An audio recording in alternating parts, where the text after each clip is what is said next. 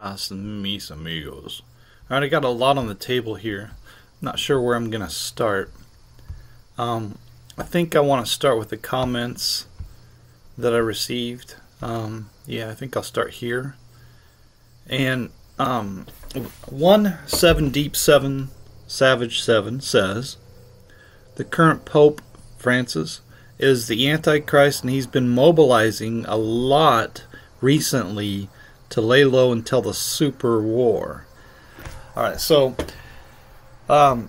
this idea of a super war, yeah, there's a super war coming. It's at the end of the world. Now, if you notice here in Matthew 24, Mark 13, Luke 21, Jesus specifically addresses the idea of war, and he says, "Ye shall hear of wars and rumors of war. See that ye be not troubled, for all these things must come to pass, but the end is not yet." Alright, so don't be troubled by,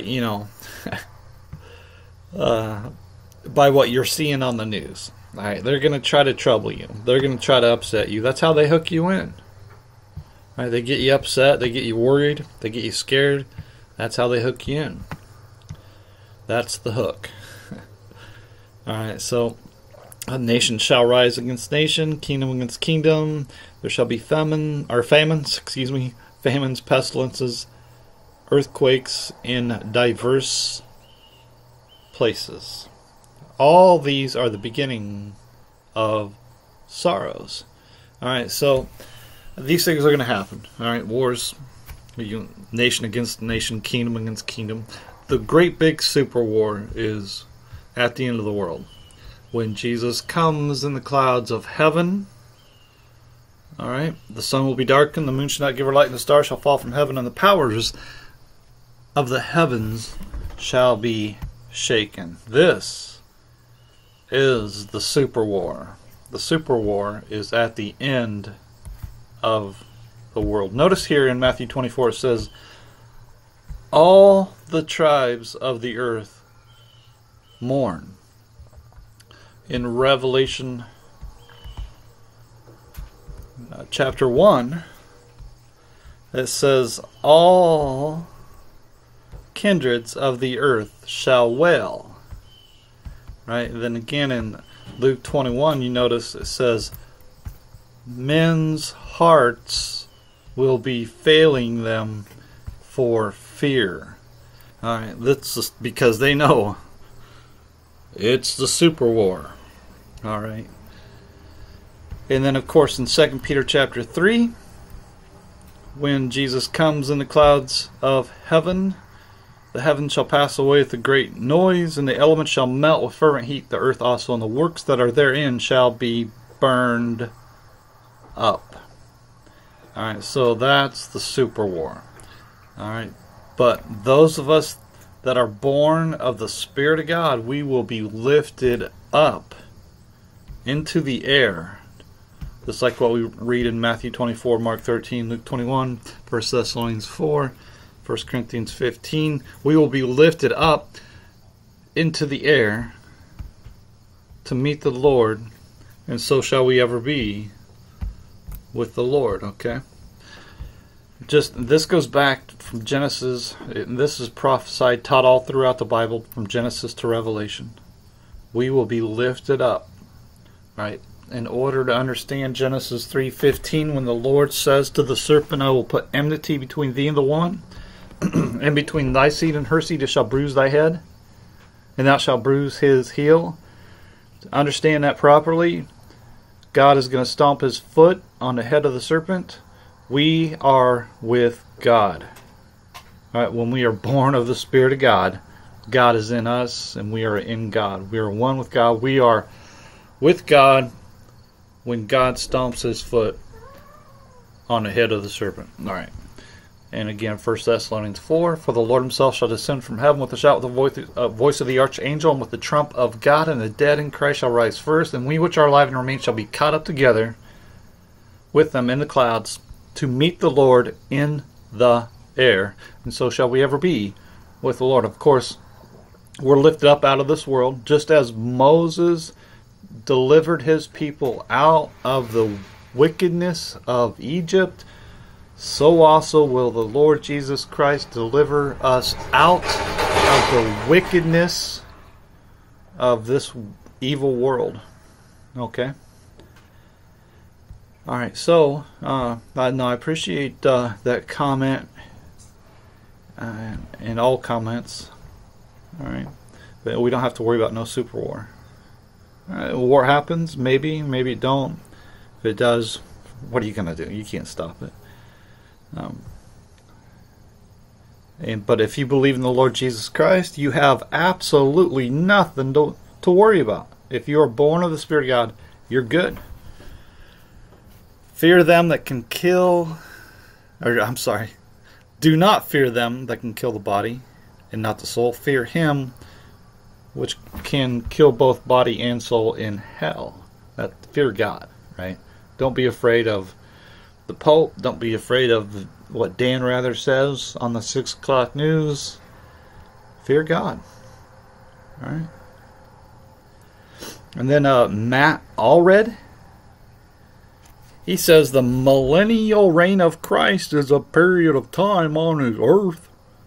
The original earth created in Genesis 1 verse 1, where Jesus physically reigns over living people who have not yet faced the white throne judgment, with the resurrected saints reigning with him.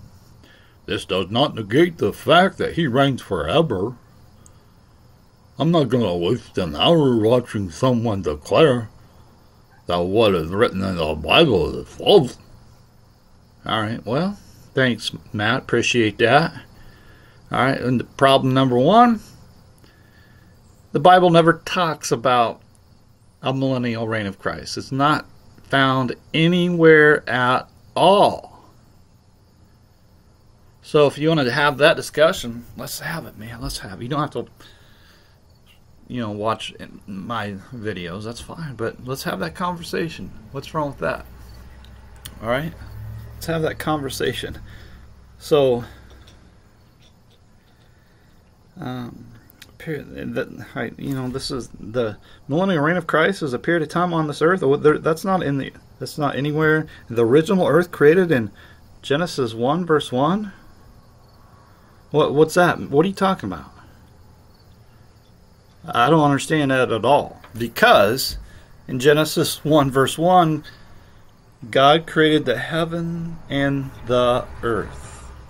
Then he created the firmament and called it heaven. So now God has created the heavens and the earth. So that's an addition to the original earth in Genesis 1.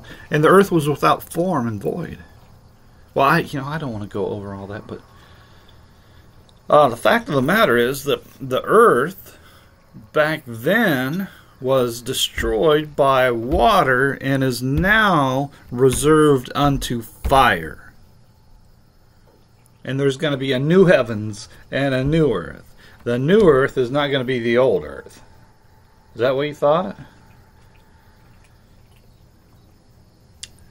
Because what's done is done, and what will be, will be.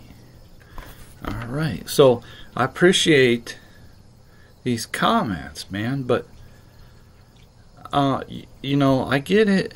Your worldview is being challenged, and you don't like it. Right? I get it.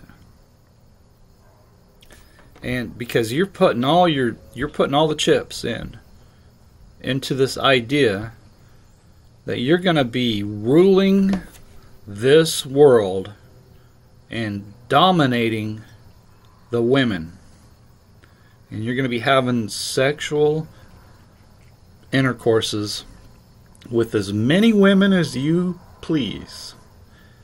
And if you take away the millennial reign, you take away that. I get it. You don't want nobody messing with your fantasy. I get it. The reality, that's never going to happen. This idea that you're going to be resurrected and having children, that's not going to happen. Now you can pretty it up as any way you want.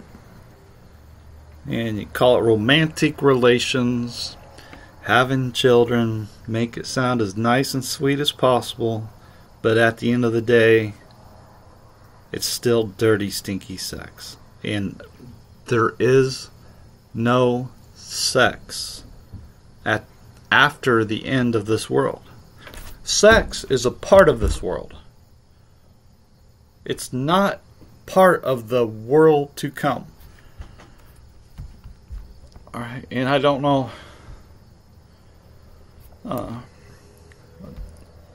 what to tell you. I mean, you've been lied to. What can I say? You know, people snookered you, tricked you, beguiled you. You believed it because you wanted this fantasy. This fantasy of yours is not reality. All right. 1 John chapter 2. Love not the world, neither the things that are in the world. If any man love the world, the love of the Father is not in him. For all that is in the world, the lust of the flesh, the lust of the eyes, and the pride of life, is not of the Father, but is of the world. And the world passes away, and the lust thereof. But he that doeth the will of God abideth forever. All right? This whole childbearing thing is part of this world. If you would have read, if you would have read Genesis 3, you would have known that this is part of the curse of eating of the tree of the knowledge of good and evil. And then because of that, in this world we have to go through childbearing, but this is the way it's supposed to be. I mean, let's face it, if this doesn't happen, we're never born. So, in a sense, it's a good thing, because we would not have been born, we would not have eternal life. But because it happened, then God put the curse on the serpent, he put the curse on the woman, and the curse on the husband. And upon the woman he said, I will greatly multiply thy sorrow and thy conception. In sorrow thou shalt bring forth children, and thy desire shall be to thy husband, and he shall rule over thee. Now this is coming to an end at the end of the world. If you could have figured this out just by understanding verse 15. Of course, it's easy for us to say now because it's all been revealed in the New Testament. But if you consider verse 15, when the Lord says to the serpent, I will put enmity between thee and the woman, and between thy seed and her seed. There's going to be a separation between the saved and the unsaved. It shall bruise thy head, and thou shalt bruise his heel. His heel. Notice that it says not her heel, but his heel, meaning the Savior of her seed. Right? The Savior of her seed is the Lord Jesus Christ. He's going to stomp his foot on the head of the serpent, destroying evil forever. All right? So we have that to look forward to. A life of eternal peace and love. Really. And that's what I put my hope into. Everlasting life where there is no death, no sin, no sorrow, no crying, no pain. All of that is going to be done away with. And that's the promise we read here in Genesis 3. All right. And again, this is more evidence that the childbearing is part of this world. And then, of course, Jesus is asked specifically about, in the resurrection, whose wife will, be of the 7 brothers. And Jesus says, forget all that. He says, in the resurrection, they neither marry nor are given in marriage, but are as the angels of God in heaven. See, that's a nicer way than saying in the resurrection they're not going to be having dirty, stinky sex. All right? So there is no marriage. There is no giving in marriage. Now, you're old enough to know what happens when people get married. All right, so that's not going to happen. There's not going to be childbearing in the kingdom to come, in the life to come hereafter. All right, it's not going to happen. And just like I showed you in 1 John chapter 2, the world passes away and the dirty, stinky sex thereof. All right, it's all going to be done away with. So, where are we at? So, Matt Allred, if you want to discuss that, let's have that discussion.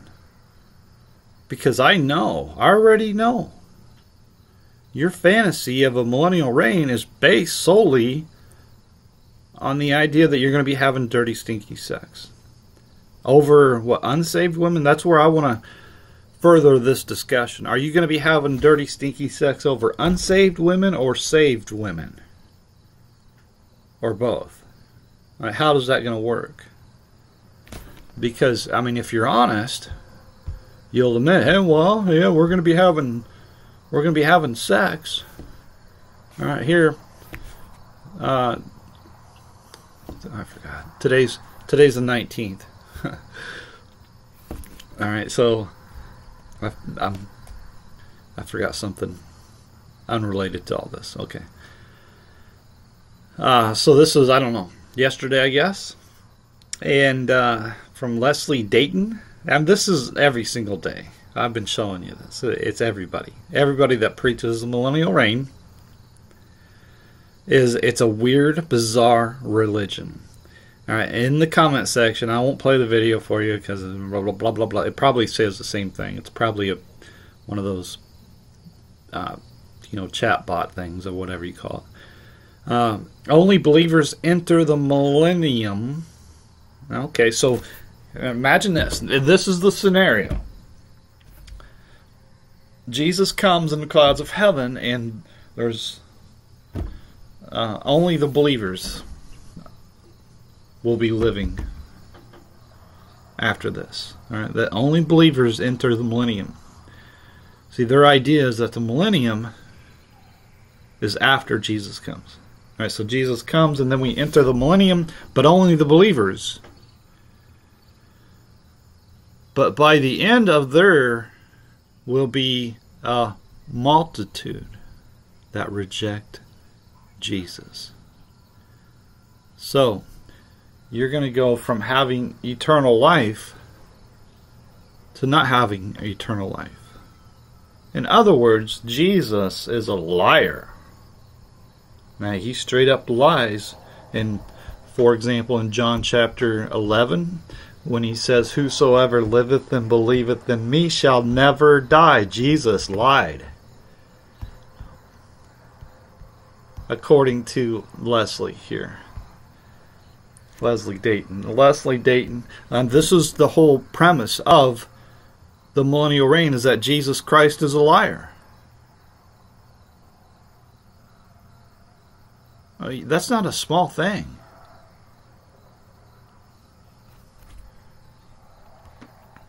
You could save a lot of people a lot of time if you just came out and said Jesus Christ is a liar and don't worry about nothing else, because nothing else will matter. I mean, really. If you believe he's lying, then nothing matters.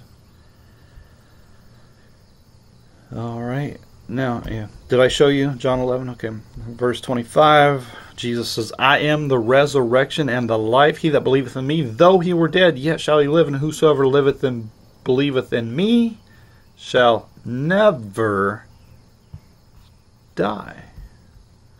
Except Leslie Dayton disputes that. Is there a way to get around this? At the end, there will be a multitude that will reject Jesus, but they won't die. Are you going to try to go in that direction? Oh, they reject Jesus and they live, but they still live forever. Gosh. There are people born in the millennium. Now, on that, I would agree with. But that's not what she's not talking about right now. So I don't agree with it. She's talking about after Jesus comes in the clouds of heaven. People will be having sex, dirty, stinky sex, and having babies. Babies are born, and people can live hundreds of years. So they're going to be having, you're going to be having all kinds of stinky, kinky sex. Stinky, kinky. Kinky, stinky sex. For hundreds of years, for 1,000 years. Stinky, kinky sex. I can't remember. Where's that? She's saying, well, people will be dying at 100 years old or something like that. For the child shall die at 100 years old. But the sinner, being at 100 years old, shall be accursed. Wait a second. What'd she say? Babies are born and people can live 100 years old. It is considered a curse to die. Well, doggone it. It doesn't say the sinner died at 100. It says the sinner is accursed. The sinner is 100 years old. Is cursed. It doesn't say the sinner died. It says the child dies. All right. Now, obviously, I don't know how people don't understand this. These guys, I'm telling you, these Leslie Daytons of the world, they don't put any thought into what they say. They don't put any thought into what the Bible says. I don't see how you could possibly get this wrong. It doesn't require that much brain activity, does it? Just to think, hey, the child and the sinner are both 100 years old. One is a child, the other is a sinner.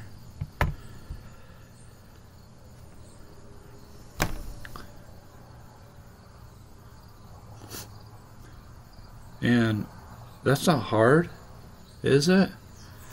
Now, of course, you have to be a believer to see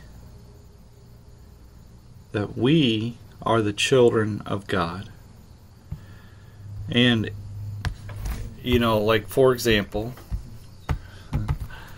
let's do it this way. See if I can find it, yeah. In Matthew 18, Jesus says, "Verily I say unto you, except ye be converted and become as little children, you shall not enter into the kingdom of heaven." See, we must become as little children. So that's one way to look at it. And then, of course, another way is to realize, hey, we are the children of Israel.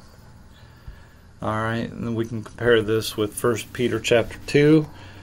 But in Exodus 19 it says, "Ye shall be unto me a kingdom of priests and an holy nation. These are the words which thou shalt speak unto the children of Israel." And that's those of us that believe in the Lord Jesus Christ today. All right, of course, 1 Peter chapter 2 says, "You are a chosen generation, a royal priesthood, and a holy nation, a peculiar treasure," or peculiar, oh man, I just butchered it. I don't know what it says. It says something. Let's find out exactly, just so I don't get this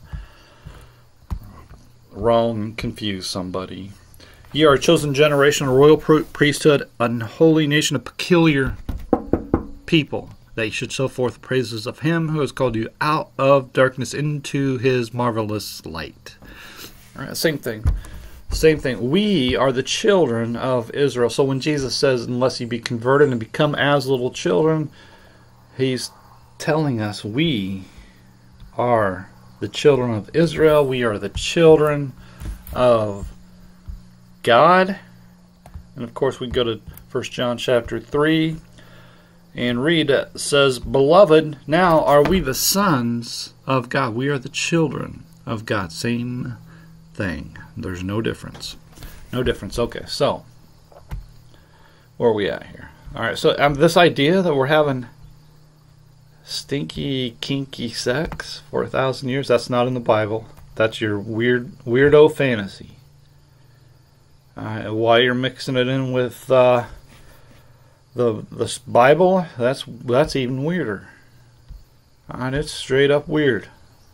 It's straight up weird. But if we go back to 2 Peter chapter 3 and then also in Jude, I can't see. These are getting too small now. Alright, so alright, let's go first. In 2 Peter chapter 3, maybe I don't have it open. 2 Peter chapter 3 says, Knowing this first, that there shall come in the last days scoffers, walking after their own lust.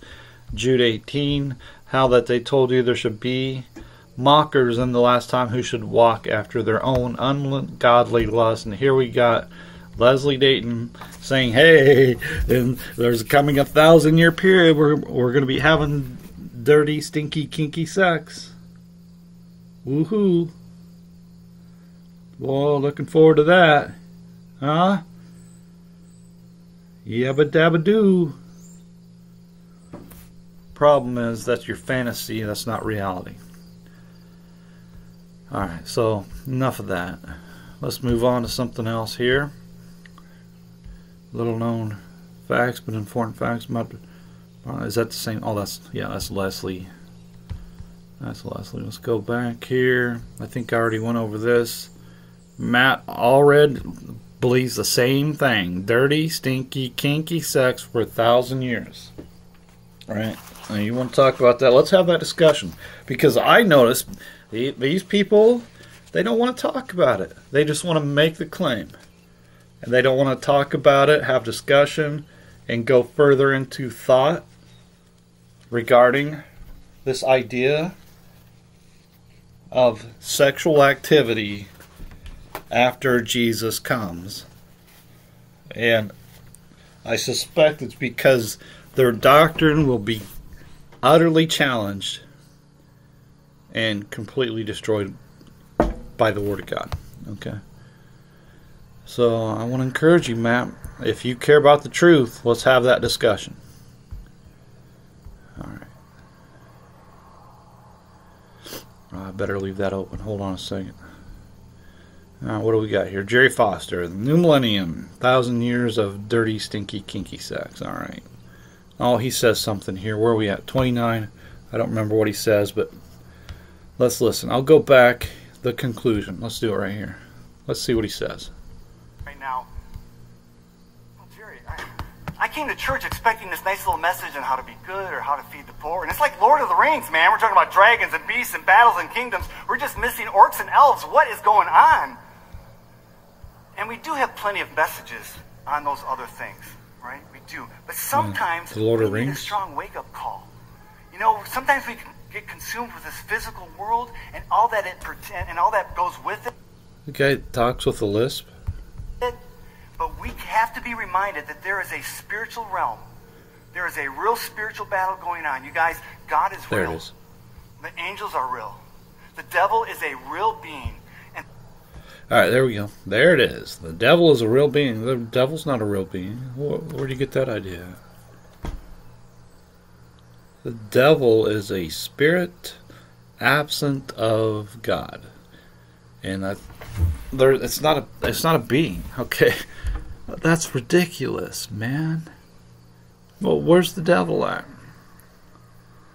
Right now. Is that him? You called him a real being.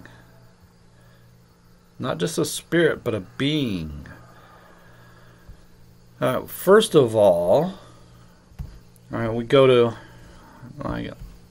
Exodus 20. You remember there's this thing they call, you probably heard it, they call it the Ten Commandments. Well, the very first of the 10 Commandments is thou shalt have no other gods before me. Alright, so number 1, Satan, or the devil is not a god. The devil is not a being. Alright, the devil is a spirit absent of God. Alright, so it's not a being. What do you think? The devil is a being that's in heaven? Is that what you think? Or you think the devil is a being on earth? Well, let's take can you take a picture of him for me? Was he flesh and blood? Has he got green blood? Let's talk about that a little bit. Well, of course he can't, because you're equating comic books with reality. Your fantasy books are not true. All right. So, anyways, I just want to share that with you. Good grief, man! I mean, nobody can get it right. It's incredible. And I already know why they can't get it right. It's because they are driven by sexual desires, and they do not believe the Bible that they hold in their hands. And because they don't believe, they are delusional. Alright, just like what we read. Here, let me find it. Isaiah 66, I also will choose their delusions and will bring their fears upon them, because when I called, none did answer. When I spake, they did not hear. But they did evil before mine eyes and chose that in which I delighted not. Because these guys don't believe the Bible that they hold in their hands, they are delusional. Right? When I called, they don't answer. When I spake, they do not hear. Right? They are not of us.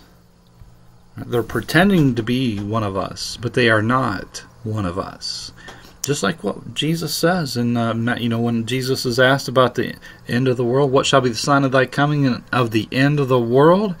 The very first thing he says is, take heed that no man deceive you. For many shall come in my name, saying that I, Jesus, am Christ, and shall deceive many. Now, it's incredible to me that somebody like this could deceive so many people, but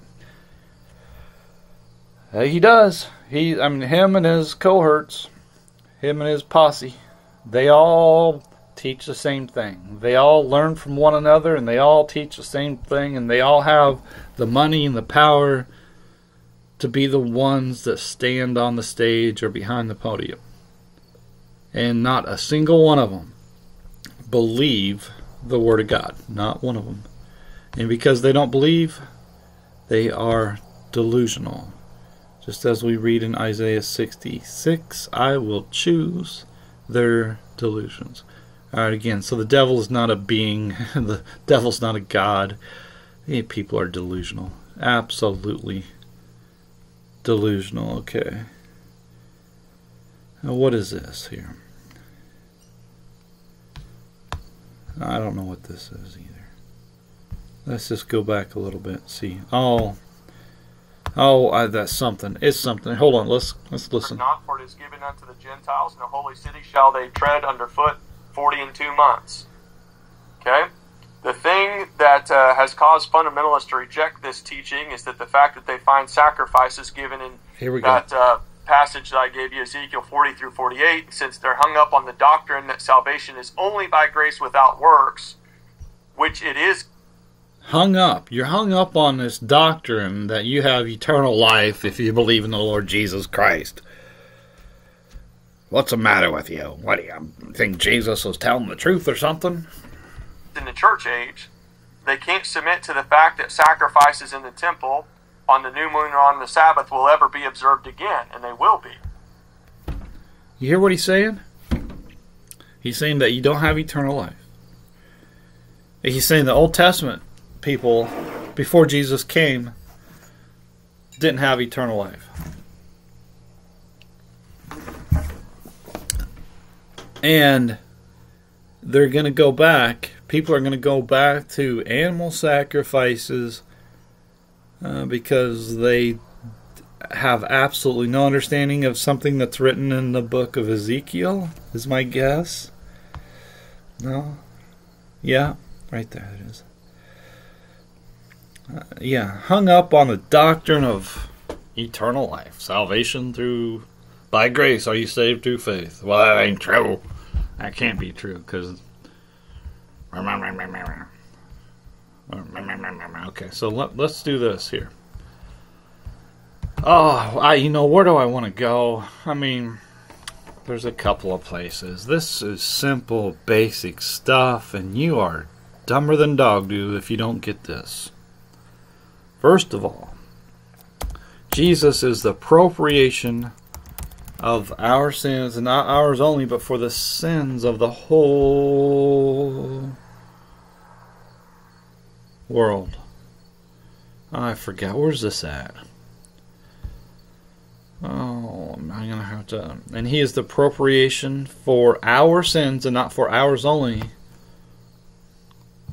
but also for the sins of the whole world. Alright?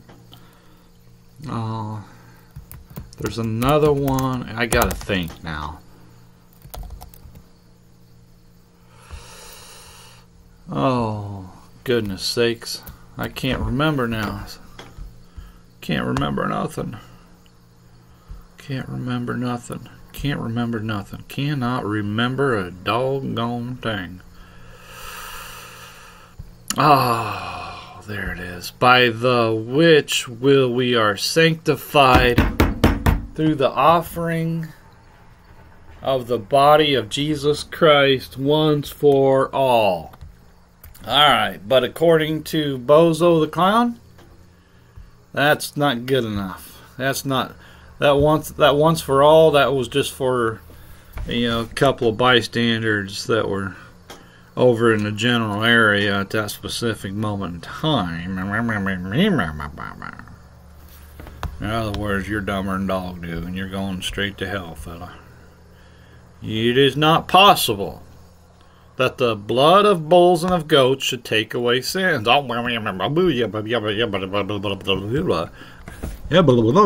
Exodus, or Ezekiel says, well, that just right there, that Hebrews 10 verse 4 absolutely, utterly destroys everything you've ever taught in your entire life, because you're a GD fool. An absolute fool. It's as if you've never read the Bible. Maybe you haven't gotten that far in the Bible yet. But what in the world is going on? The First Baptist Church, Unionville, Missouri? You're standing in front of God and everybody, and you have absolutely no understanding of the Lord Jesus Christ and what He has done? And you're pretending to be a preacher? Well, I know what happened. I know how you got in your position. You went to seminary school. You went to a Bible college. When you were a 19-year-old snot-nosed brat, you got yourself an education. And then you got hired on. And then now you're part of this business that they call the First Baptist Church in Unionville, Missouri. It's a business. The business of making money, of handing out a collection plate. You think you found a loophole where you can make money tax-free. And you can make a lot of money too, can't you? Huh? It's amazing. It's amazing. I was talking to one of these preachers at a mega church, and a gentleman came to him, said he needed $200 to go visit his son. And the guy gave the head preacher, I don't know what it was, a bunch of, what do you call that, collateral or whatever, in case he didn't come back. Here's $200 worth of stuff, if I don't come back, it's yours. This is very valuable stuff to me. I'm giving you my assurance that I will be back, because I These are important to me. I just need $200 to go visit my son. And so the head preacher reluctantly gives the guy $200. And the head preacher he's got money now. He's got a lot of money. Very interesting to me. Very interesting to me. Because I don't understand. He should have just gave him the $200 and said, enjoy your time. If somebody asks you, why would you turn them down? What's that $200 going to do for you? Are you going to take it with you into the life to come hereafter? I mean, really? Why? How in the world can you read? Uh-oh. Oh, no.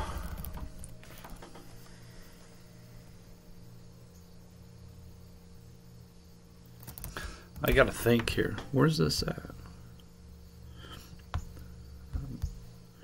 Give me a second, because I think... Yeah, what's that say? Matthew 5. Give to him that asks thee, and from him that would borrow of thee, turn not away. Why would you even, worry if somebody asks? Well, because there's snysters out there, and they'll just try to con you out of $200. Well, let them. Let them. And let's say a bum, he says, I need $100, and that way I can get drunk for the next 10 days. Whatever. I got to supply my alcohol habit. Guy living under a bridge just drinks booze all day long. What's wrong with that?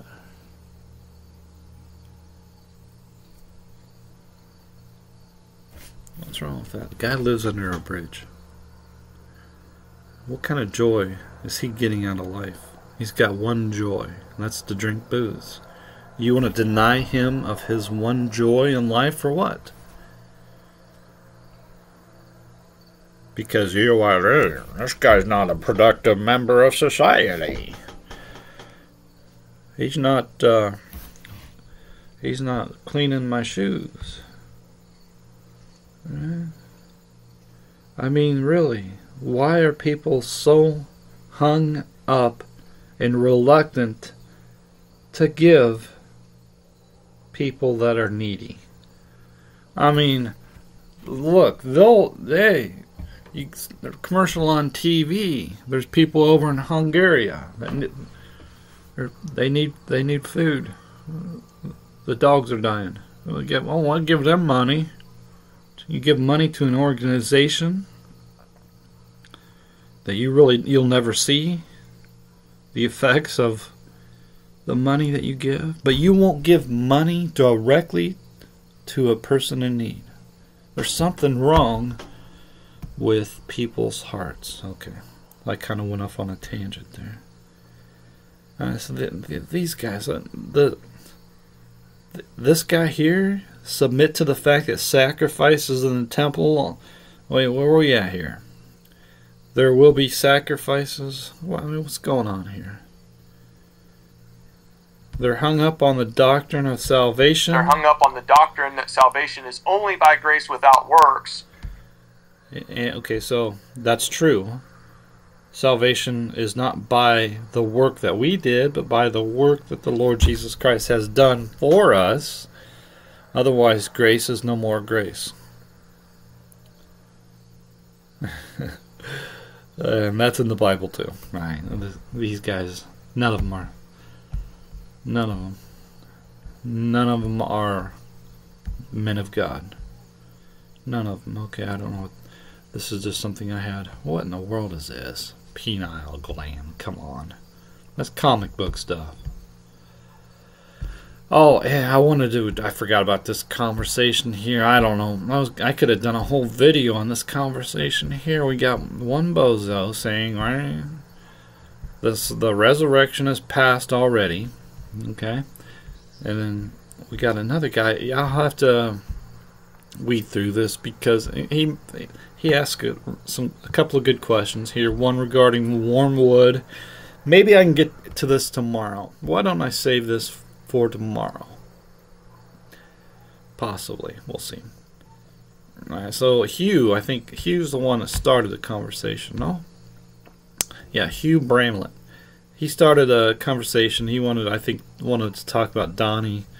And I'm trying to tell him, look, man, Donnie ain't nothing. He ain't the man. He's not even in charge of nothing right now. And even if he becomes the king of the United States again, it don't mean nothing. You're missing the obvious. I mean, it's incredible, but of course it has to be this way. You're waiting for Dan Rather to come on the news and to tell you the truth about the world we live in, and that's never gonna happen. The woman is the Roman Catholic Church. She's the whore. The whore. She's pretending to be the wife. Excuse me. The great whore. She's not the wife. She's not the bride. She's a prostitute, a whore. She's a fake wife, a fake bride. You can't get that? Yeah, something wrong with your heart if you don't see it. But the woman, which is the Roman Catholic Church, is that great city which reigns over the kings of the earth, including the United States. Reigns over the kings of the earth. Have you ever heard the term all roads lead to Rome? Yeah. Yeah, they all lead to the Pope. Pope is at the top. The Pope has always been at the top.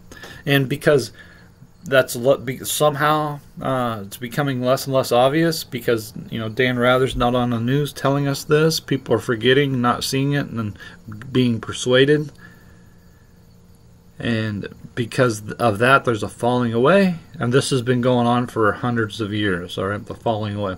And the more people fall away from the truth of the Word of God, the more people are not seeing that the Pope is the Antichrist. The more people that don't see that the Pope is the Antichrist, the more power the Pope has.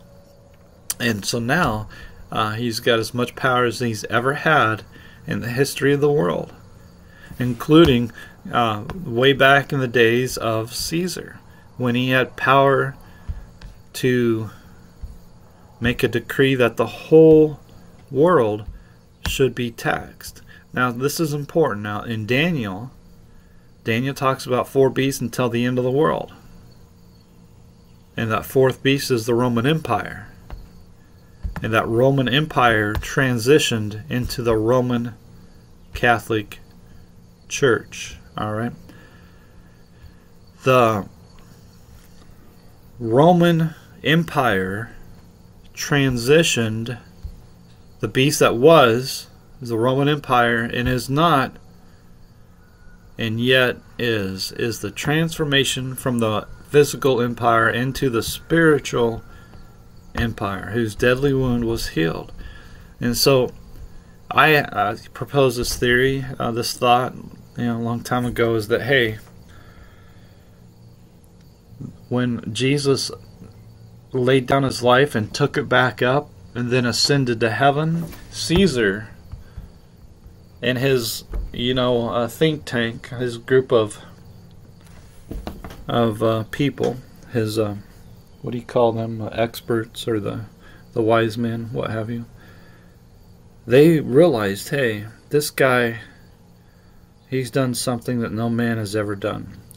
We can't outdo what Jesus has done. They said that we can't outdo what Jesus has done, but we can tag ourselves to what Jesus has did and sort of, what do you call it, usurp, or to take advantage of those that claim to be followers of Jesus, and they pose themselves as one of them that also believe and then they try to take that power and influence for themselves. And that's what they've been doing, whether it's 700 years or 1700 years or whatever. Right? They've been doing that for a long, long time. And they're gaining more and more power, more so today than 40 years ago. I can feel it. I know it. Things are different today than it was back in the 70s and 80s. Much different. I'm a witness to it. And, the young people today, they don't have any idea. No idea. It's incredible. Anyways, I'm rambling on more and more. But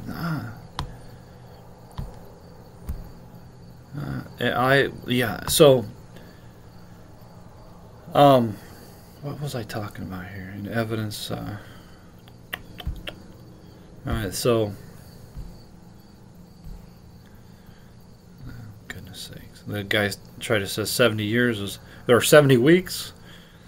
He tried to say 70 weeks is 490 years. Well, your math is way off, Jack. Right, the man of sin, this Pope, he sits in what he considers and what the world considers the temple of God. All right, so that's not the true temple. Jesus destroyed the temple, which is the body. Know ye not.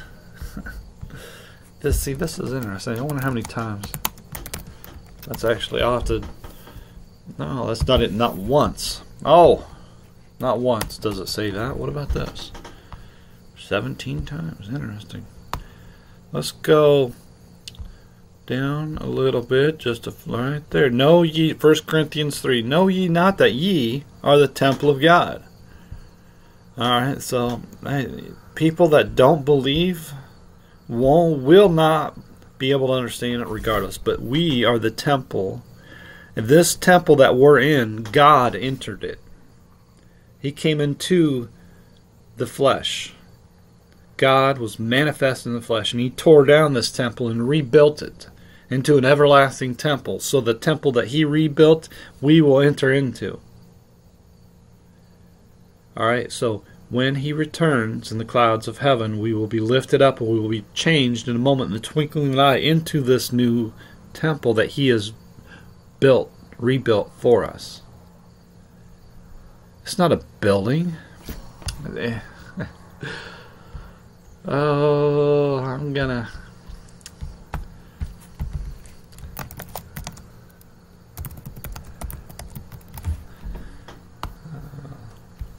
I feel like I could talk all day on this stuff. I really do. I will destroy this temple that is made with hands, and within 3 days I will build another made without hands. He's not talking about a building. He's talking about the body. Oh. We heard Him say, I will destroy this temple that is made with hands. That's what they said. Okay? Howbeit the Most High dwells not in temples made with hands. See, in Mark, for example,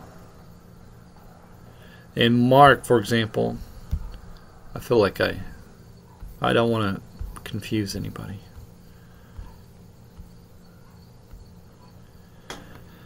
I don't want to confuse anybody, so let's run through this real quick. Let's see. For many bear false witness against him, but their witness agreed not together, and there rose a certain and bear false witness against him, saying, we heard him say. So Jesus didn't actually say this, but this is what He said. Jesus said, is that I will destroy this temple that is made with hands, and within 3 days I will build another made without hands. Alright, so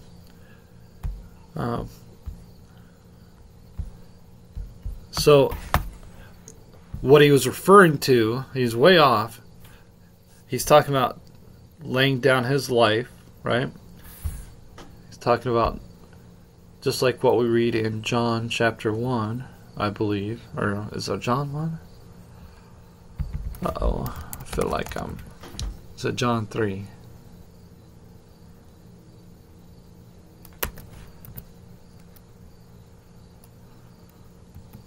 I don't know. I don't know nothing. What in the world just happened here? Here, I better do it. No, it is John 1.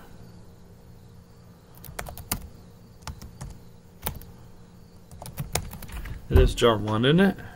No. Oh my goodness sakes. Oh no. Spin. John 2. 5, 1, 3, 2. God. Right there in the middle. But he spake of the body. I'm sorry, he spake of the temple of his body. And 46 years was this temple in building, and wilt thou rear it up in 3 days? So they thought he was talking about the building, but Jesus was talking about his body. All right? So they didn't understand. And so that's why in Mark we read the false report. It was close, but not exact. Alright, so anyways, I'm going to try to get back to these comments here. Hugh Bramlett, I perceive that he's asking honest questions. Mark Moore, greetings. This message is sent in love. This message is sent in love, your friend. Sounds like you're a hippie cultist to me. Yeah, anybody that starts every single comment, I know without reading a single thing that this person is insane. Alright? Out of your mind. And you're trying to say the resurrection already happened, and that nothing means nothing, and that the Bible's already been fulfilled. What, 68 AD, 70 AD? I have no idea. You have no idea what you're talking about. You're basically saying that Jesus Christ is a liar. Alright? You don't know nothing. These preterists, man. I wonder, some of them, if they're just deceived, if they're fooled, easily fooled, or if maybe some of them are just well,